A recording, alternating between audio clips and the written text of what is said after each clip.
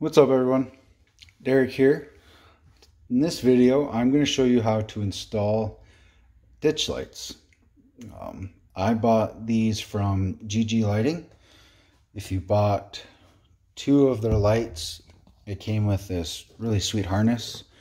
The harness has a switch and a relay and connections that plug directly into the lights. Basically, you would just have to hook it up to your battery, mount your relay, plug it in, mount your switch somewhere inside, and you're good to go. Because I have a Raptor, it came with auxiliary switches, so I'm only going to use part of the harness, and I will show you what I do there. I'm going to show you guys how to mount these up and how to wire the lights up inside. This wiring could be for anything that you want to run power to the switches. So if you've got a light bar or other lights that you want to do, we'll go through all of that. Guys, like I said, I'm doing the GG Lighting lights on my truck. I'm going to mount them up here by the A-pillars. I've got a video on how to install those as well if you want to check that out. The install for lights is going to be pretty similar across the board regardless of what brand you use. First thing we're going to do is get our bracket, and it comes with this rubber insulator. Carriage bolt is going to go on top, and then underneath will be a washer and then this nylock nut. And to do it, I'm just going to hold my nut and washer underneath the bracket like this, and then get this carriage bolt started. The carriage bolt, if you noticed, has a square head on it, and so that will hold it in place on the bracket. Then I'll use my ratcheting wrench. If you just push down on the bolt, it shouldn't spin on you.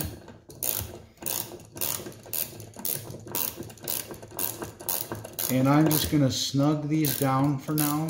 I want to adjust them after everything's hooked up, and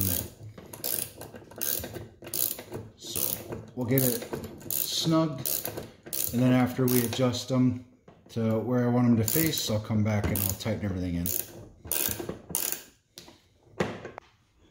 The next thing we're going to do on these lights is mount them to the bracket now. There is, if you look on the bracket here, you can see this hole is kind of slotted front to back, and this one's slotted up and down, so we can adjust its angle.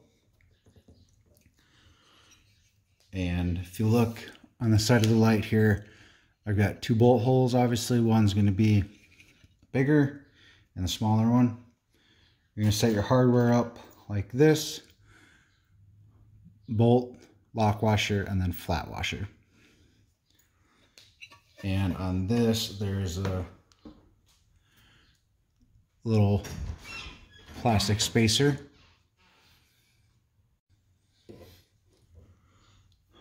So the kit also comes with these little spacers. The larger hole goes towards the front. So we'll set our light in, slide that spacer in, and get our bolt started on this side. And we'll do the same on the other side. And there you go. So, like I said, bolt, lock washer, flat washer, the bracket, that plastic spacer, and then the light. Do the same thing on the other side. This kit actually came with the Allen wrenches necessary for these bolts, which is really cool. I might even toss a set in the truck just in case I need to adjust them while I'm out and about. So same thing with these. We're just going to snug them down for now so I can adjust them later. Next thing we're going to do is pop the hood and get our harness ran. So to use the harness that came with the kit in my truck, I just cut this end off right after the relay, because these are the connectors for the lights. And if you look, one of these is shorter than the other one. So we're going to put the shorter end on the passenger side. That is where the connections for our switch is at. So to connect them, obviously, you just push it into the back. I looped it up under here first. Then I'm going to take the rest of my harness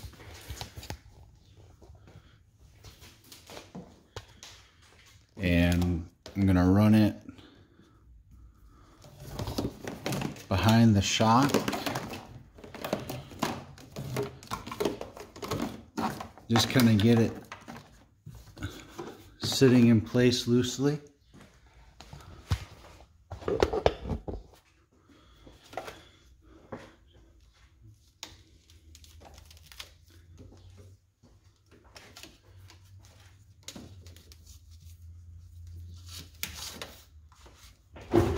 Run it over to the other side. Do the same thing inside of your shock. Up behind the hood. And plug it in.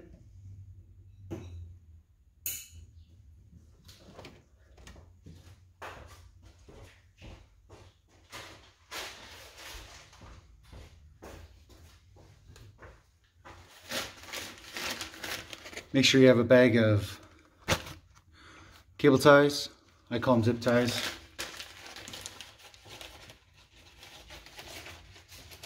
But I'm just going to start on this side. I'm going to tie the harness to my light mount bracket first. You don't want to pull the wires really tight on the back side. Just, you know, leave a little bit of slack up there, but you don't need a whole lot. Just to show you how I ran the bracket, like I said, plug it in, run it up through underneath the hood here, tie it off to the mount bracket, put a tie down here, ran it above my brake booster, got it up into that hole there, ran it all the way through that piece of plastic out this side, took the other connector, ran that the same up to my light in the back, tie on here. We're going to take all this kind of extra wiring because this was a pre-made harness, and we're just going to tie that up here out of the way, try to make it look nice, and then we will work on wiring it to the truck itself. Okay guys, I got my harness ran the rest of the way. Next thing we're going to do is hook up to our aux switches. The first thing we have to do for that is these 4 wires that are sticking out of this harness. There's a green, red, purple, and a blue. We're just going to pick one of them to use. It doesn't matter which one.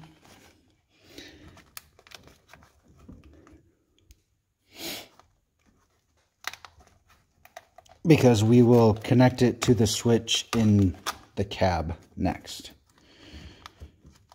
So I'm just going to use the blue one.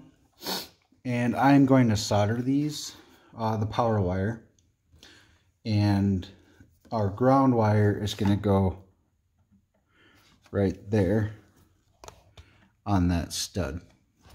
That's a ground stud, so it'll work perfectly for us.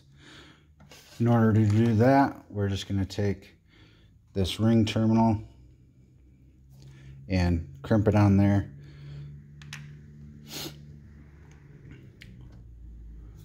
So the first thing we're going to do is trim the end of this blue wire. I'm just going to cut it up right behind that heat shrink they've got there.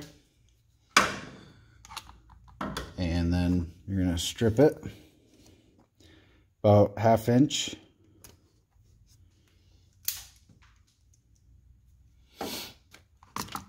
And now our harness for our lights, it will run. I'll give us a little bit of extra slack, but cut the end off of this.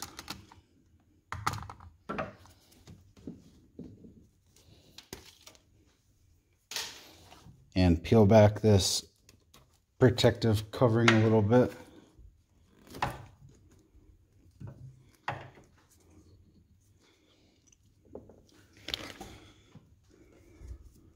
And then we'll strip our red wire, red for power. About 1/2 inch on that one as well.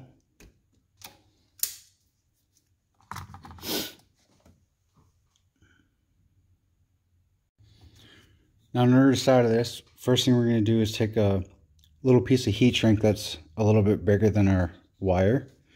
Slide that over. Take our two ends and we're going to twist them together.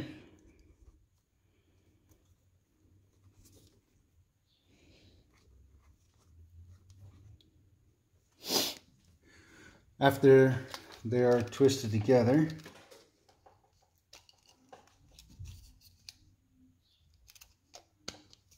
take our soldering iron and our solder, and we're just going to put a little dab on the iron. Hold it underneath the bare part of the wire.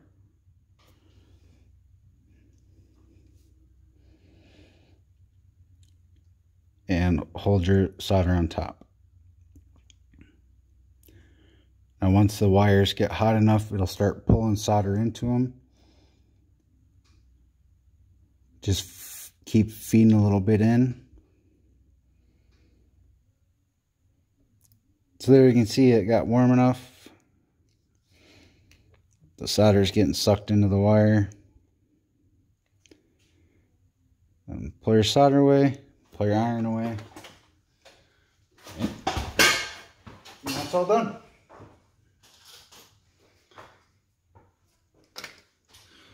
We'll let that cool off a little bit. There's a little better view of it. Next, we're just going to pull our heat shrink over top.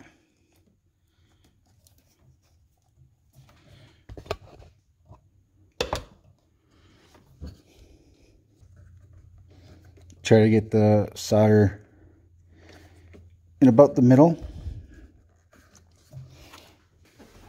And then take a lighter or a heat gun, small little butane torches. Heat up the heat shrink.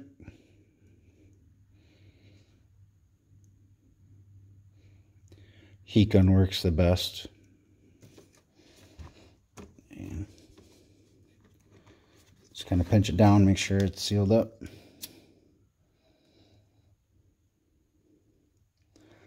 Now you could butt connect these if you wanted to. I would still use heat shrink. There are some new like solder butt connectors that I want to try. I just haven't gotten any yet. Okay, our power wires all ran. I want to keep this covering on as much of the harness as I can. So I just cut a little slit in the sleeving. Found my ground wire here. Pull it through. And obviously shorten that up.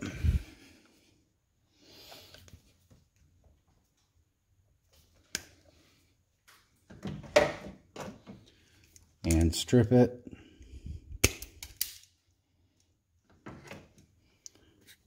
Give it a twist and run your ring terminal over it. And crimp it down.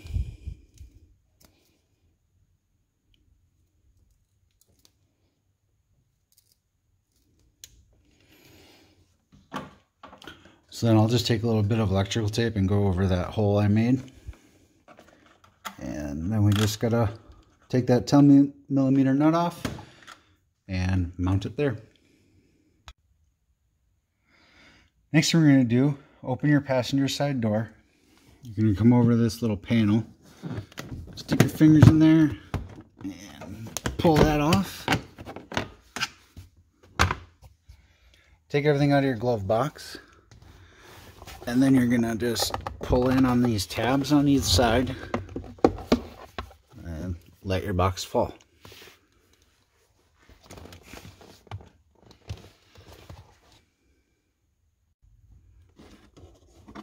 Alright, it's kind of hard to see, but on that pink harness there's these wire ends, kind of like what we saw underneath the hood. We are gonna find our blue one, which is there.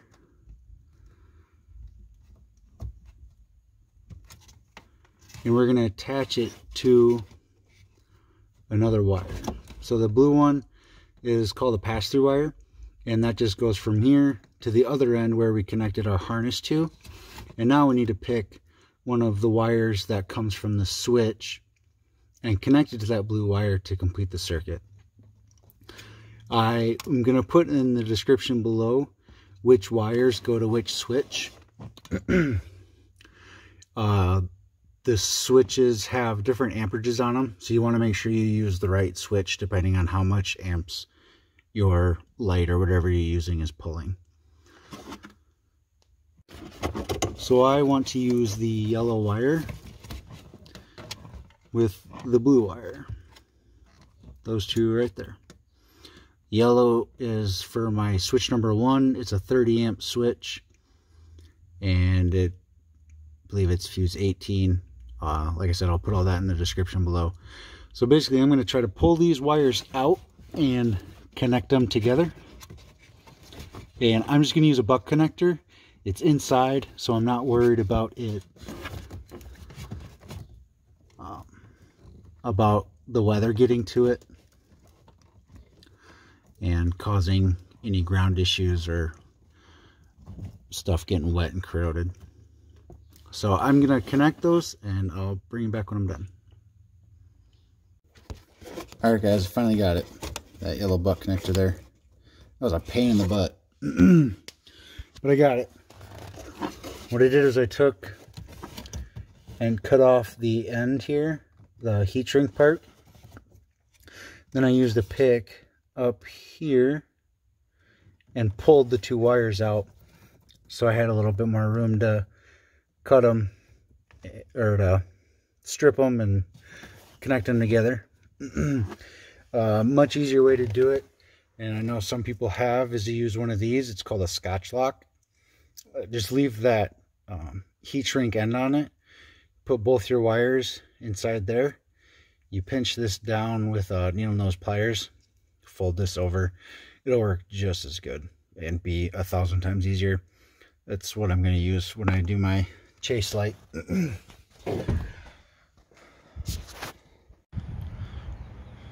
Well guys, there you go.